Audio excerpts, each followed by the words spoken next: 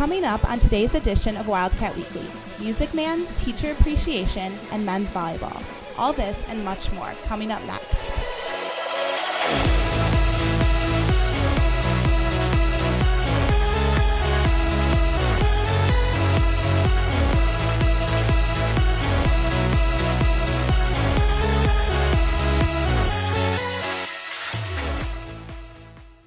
Hi, and welcome to this week's edition of Wildcat Weekly. I'm Leah Keating.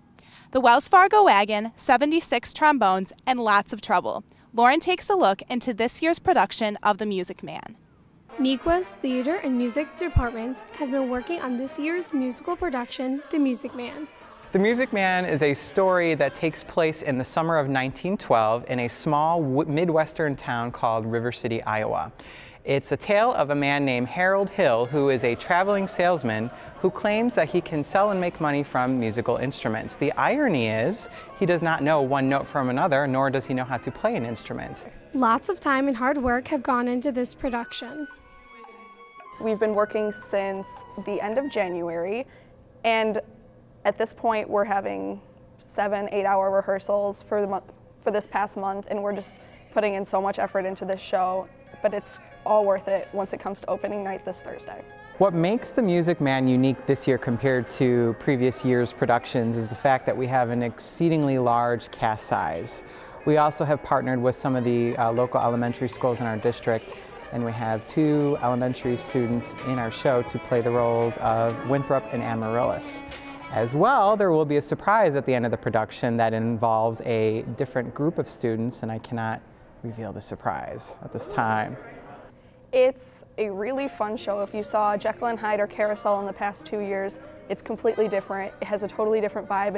It's a very fun, it's funny. There's a lot of just crazy songs, dances, characters. It's just a lot of fun to see and be a part of. It's a ton of fun. There's singing, acting, dancing, a lot of work that goes into it, but it is a very fun show that everyone should go see. So go see the show tonight at 7 or tomorrow at 7. For Wildcat Weekly, I'm Lauren Bilgrey. Spring is here, the sun is shining, and the flowers are blooming, and so are the tulips that were planted by your fellow Wildcats at the beginning of the year. Sydney and Mac dig into this story. This year, the Star Raters decided to try something new. They started the Red Tulip Project to help the student body make healthy choices. The Red Tulip Bowl project was for Star Raters. Star Raters is a club that advocates for being alcohol and drug free while you're in high school, and we only meet twice a month. And at the end of the year, we go on a raid at all the elementary schools, and we talk to the kids about making healthy life choices. The Red Tulip Project really came about through the social workers, and especially Sarah Hinkle. She's a social worker here in the junior house. She came to me, she heard about Mattia Valley doing a Red Tulip Project last year. And she thought that it might be something that the Star Raters group that I help organize, that might be something that they would want to do during Red Ribbon Week. Back in October of 2012, the Star Raters sold red tulip bulbs to the student body. When you bought a red paper tulip bulb in the beginning of the year, you wrote your name on it, and it was just making a promise to yourself that you would be alcohol and drug free for the rest of the year. Now that the actual red tulip bulbs are blooming outside the Gold Campus and the main campus, it's a reminder of your promise that you made to yourself. And basically, symbolically, what they were doing was buying 1 tulip bulb. And then the horticulture classes planted the tulip bulbs out in 2 areas right by the auditorium entrance. And the hope was that this spring that all those bulbs would bloom as a reminder of the drug-free pledge that students made. My hope is that by the time the musical comes around, that there will be a red carpet of tulip bulbs greeting all the patrons going to the musical. So look out for the red tulips to remind yourself of the promise you made at the beginning of this year. For Wildcat Weekly, I'm Sydney Fran, along with Mackenzie Kiley. With the varsity team on the road to state and the JV team playing for a great cause, Patrick and Aaron set up the story on Nequa Valley men's volleyball. The Nequa men's volleyball team has jumped out to an excellent start this year, and they feel confident about their ability to perform for the rest of the season. We've been doing pretty well this year. We're 14-3.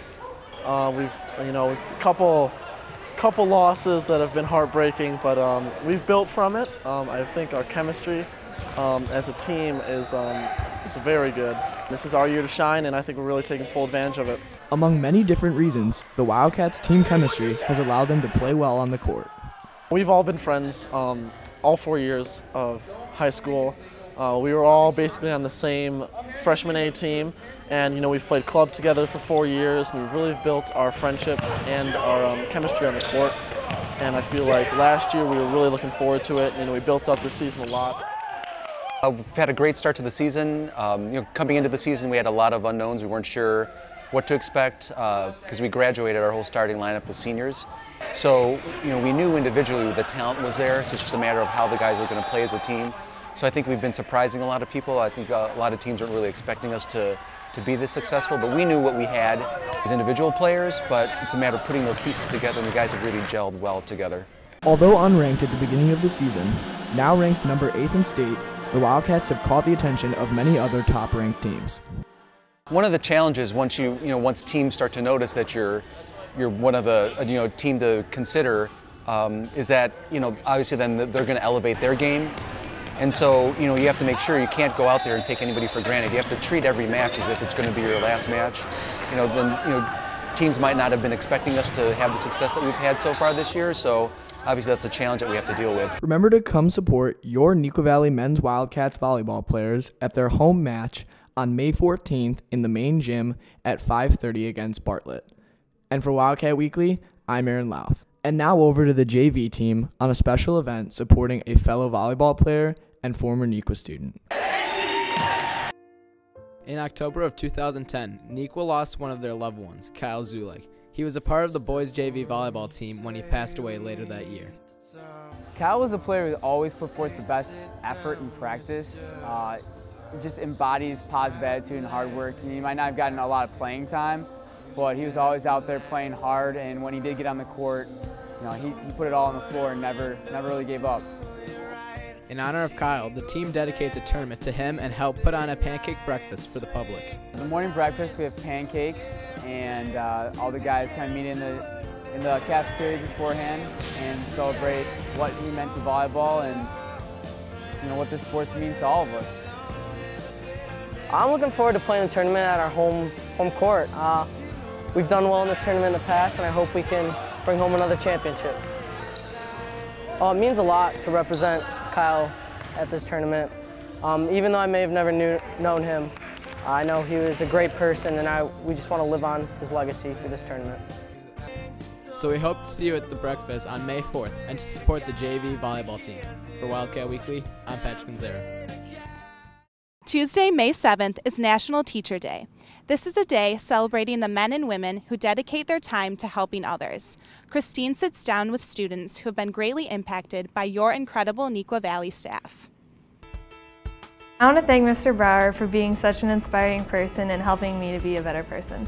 Mr. Rossi for being that teacher that makes me want to come to class because he's just a really funny guy and he makes learning fun. Mrs. DeBezic for being an amazing English teacher and entertaining us all with her amazing childhood stories. Mr. G, also known as Mr. Gelsomino.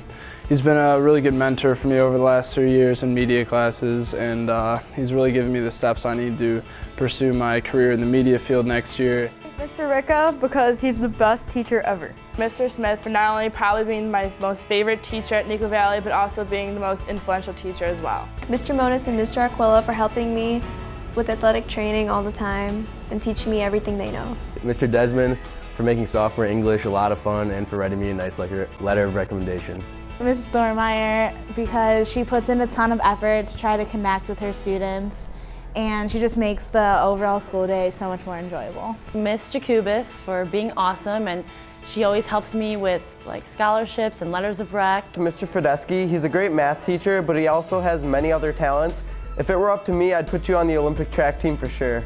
Dr. McBride for his inspiration on his leadership and how he shows so much compassion for his students. And to all the faculty and staff, thank you. And for Wildcat Weekly, I'm Christine Boudreau. Thank you for watching this week's edition of Wildcat Weekly. Have a fantastic weekend.